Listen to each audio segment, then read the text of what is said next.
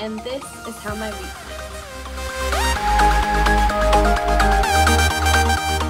Hey guys, so I'm just leaving my student rec, and I just went to my first group yoga class here. I've been yoga before, but it was vinyasa yoga, and it's really just to like focus on you time and getting lifted. And I really liked it, so I'm gonna go back, and right now I'm gonna head to Starbucks. I'll show you what I get.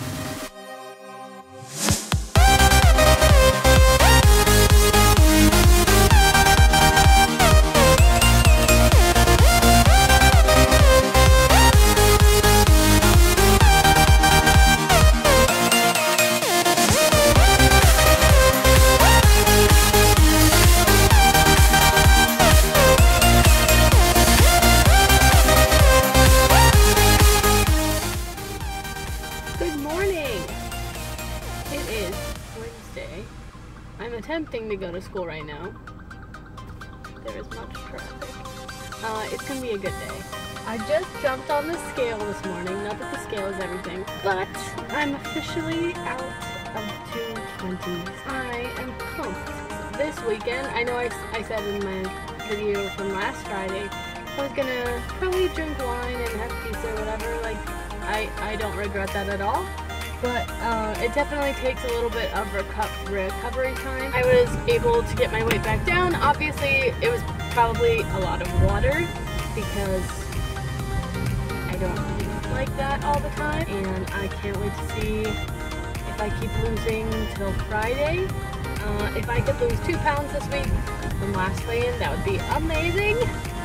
I'm really happy with this progress. It may not seem like a lot right now because I feel like in these next 10 pounds I'm gonna start seeing more physical changes, but I just have to remind myself about how far I've come, and it's actually changing. Okay, so yeah, I just wanted to pop in here and talk to you guys because I'm very happy with how I'm doing, and it's okay to, like, I don't know, feel good about your little victories.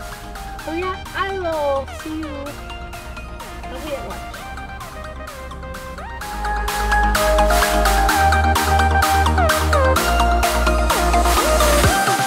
I just remembered that I have these onions chopped up in my freezer.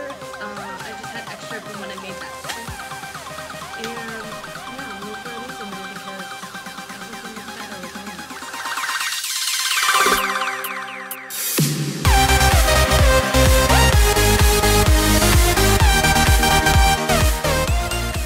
Somehow I got drugged into playing for an Oktoberfest this weekend, so I'm gonna be playing the tuba with a bunch of old German men in lederhosen, surrounded by beer and good German food. The ultimate test. Hello, thank you for tuning back in. I hope you enjoyed some of those snapshots of my week. You got to see how I use some of my groceries from my past video, which if you haven't seen my healthy grocery haul, go check that out. I hope you're liking these little videos of my week. They're definitely a very nice creative outlet for me to have, besides all the other creative things that are supposed to be happening in the life of a music major. Yeah, let's just get right down to it. Results for this week. This week, I lost 4 pounds. 4 pounds! I guess it kind of makes up for last week. I don't know. So I lost 4 pounds. I lost 0.9% body fat, so almost 1%, 0.9%, and I gained 0.4% muscle mass. Yeah, I am super happy with that result.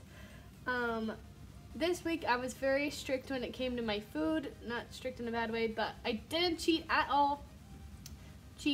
And yeah, I just ate foods that fueled my body well and filled me up, made me feel good, and I don't know, I feel pretty awesome. So with those results, that means from my highest weight, which I checked back in MyFitnessPal, and that was in May, my highest weight was 239.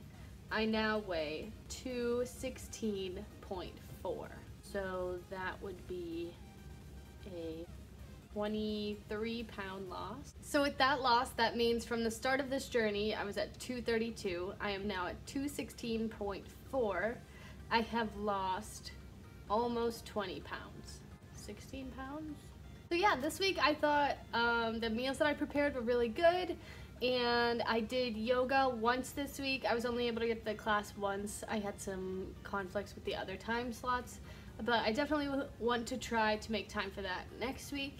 And I went to the gym once, and I did T25 once. So I had 3 workouts this week, and on Wednesday actually I was able to, well, it was more kind of thrust upon me that I had to conduct our tuba euphonium ensemble because our professor is going to be a little bit late. So he was like, hey, I'm sending the score, you rehearse this. So I did, and it was super fun, and just like a glimpse into what could be one day. It made me so happy. Yeah, that was awesome. Afterwards, I got this little notification. It was like, you're close to your exercise goal from Fitbit. And so it must have logged my conducting as an aerobic exercise. And I was like, wow, must have really been getting into that march. I have been writing down a few things that I wanted to talk about in this little book that I have. So the biggest thing I wanted to talk about that I really committed myself to this week is intermittent fasting. Now, when you hear intermittent fasting, you probably mostly hear fasting and you're like, oh, not eating, that's bad. It's actually not. It's very healthy for you, and a lot of people do it without even knowing it. So what is intermittent fasting? It's basically just a schedule of eating. It doesn't tell you what you can eat, it just tells you when to eat. So the most common split of intermittent fasting that people do is a 16-8 split. So you fast for 16 hours, and you have an 8-hour eating window. And in that window, you can eat all of your calories for the day. So what's cool about this is that those 16 hours where you're fasting, it counts while you're sleeping.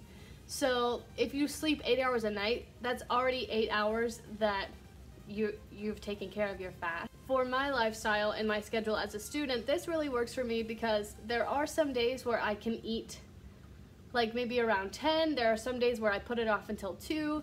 And so I just either shrink my eating window or expand it to whatever I need it to be.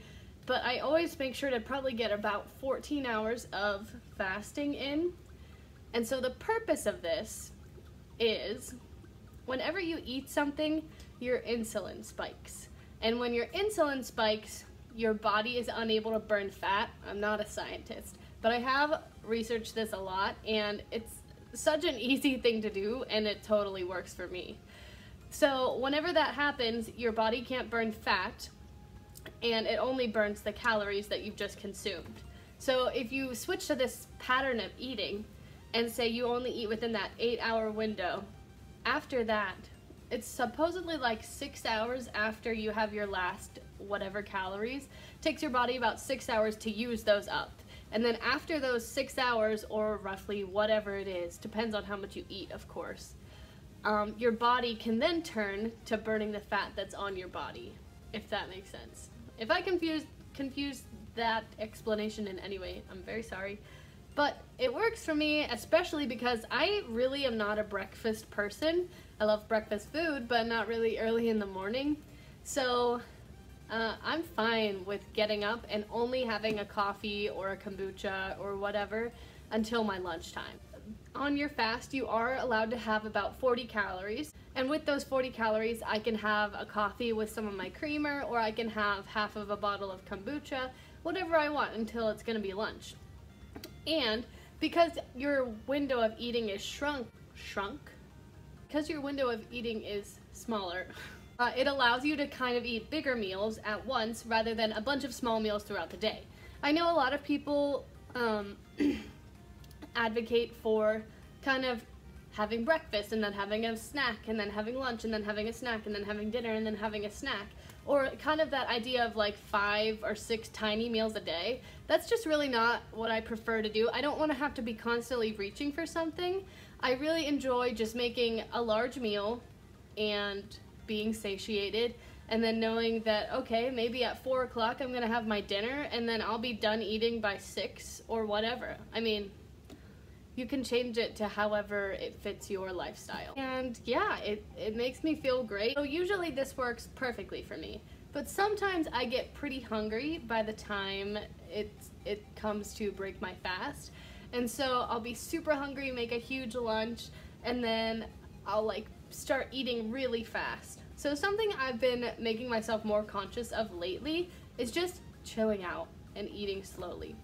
So one thing that I really challenge myself to do is I'll take a bite of food, chew it up completely, and I won't prepare the next bite on my fork or spoon or whatever until I'm done and have swallowed what's in my mouth. Because I know probably a lot of you out there also scoop up a food, put it in your mouth, chewing, but you're also getting that next spoonful ready already, and you might not have even swallowed what's in your mouth before you keep shoveling it in. It's terrible, but being conscious of chewing and actually becoming full really helps just your mental state when it comes to consuming calories, I guess. I don't know. Okay, I also mentioned this in my grocery haul, and if my sister's watching this, she would really appreciate some open convo about BMs. My digestion has been so much better ever since I got back on the lemon water and kombucha train. And like I said, in the morning, I'll just take a liter. I have this cute, huge mason jar, and I'll just fill it with water and put half of a lemon in that, take it in, and I'll drink the whole thing while I'm getting ready in the morning. And it's just a nice thing to do in the morning. If you can get into a routine with these things, it makes it so much easier. Well, this week I've also seen a lot of non-scale victories, like I could wear jeans this week. I love clothes. I have so many clothes, and I cannot wait to start wearing them again. To be able to actually fit into them is gonna be great. I'm also gonna post some before and after pictures of me at 2:32 and me now.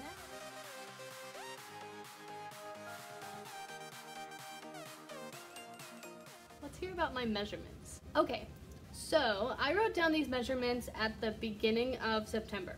I even have it dated, September 1st. It is now September 29th. I measured a lot of things, so just bear with me. Stomach, I lost 1 inch in a month. 1 inch, it's fine, it's fine. Waist, the smallest part of my waist, I lost 2 inches. Around my butt, I lost 1 inch. My left thigh, I lost 2 inches. My right thigh, I lost 3/4 of an inch. Wow. Around my chest, I lost 3 inches. Left bicep, I lost 1.25 inches. Right bicep, I lost 0.75 inches. And around my neck, I lost 1 3/4 of an inch. So yeah, you can definitely tell in my face a difference between then and now. And by just eating good food, you wouldn't believe how much just lighter and not bloated and good you feel. So guys, I hope that these are like encouraging videos and not just looking at it and be like, I can't do that ever, because this week was seriously so easy to eat right. And I don't mean that in like a haha I can do anything way. I mean it in a way like when you see how it makes you feel and the good things that you're doing for your body, it's easy to make those decisions to just eat healthy and take care of yourself. So set aside some time to like get you some healthy groceries and have options and be able to just make those good decisions. Okay guys, thank you so much for watching and for all the comments, and if you haven't already, please subscribe and like this video and check out my other ones. And yeah, so here's to a good week.